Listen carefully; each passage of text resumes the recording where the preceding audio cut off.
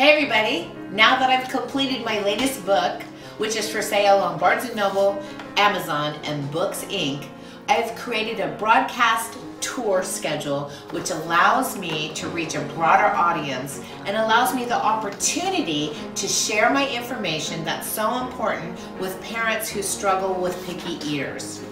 Radio and social media outlets such as my work with Consumers Health Digest have really helped me help others instantaneously. As you might be wondering, how did I come about to write this book for parents of picky eaters?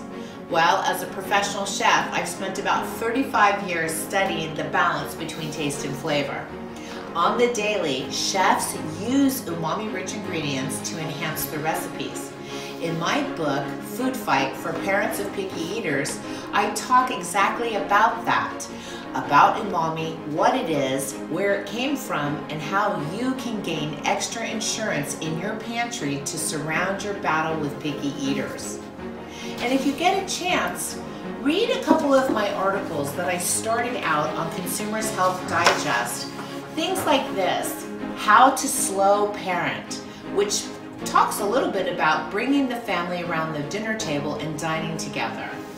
It's really important to stress less and love more. Child raising goes by so rapidly, and our jobs as parents and caregivers are here to make sure that our children get the correct amount of calories. It would really be a shame for us to miss raising your children because you're stressing over a little green pea.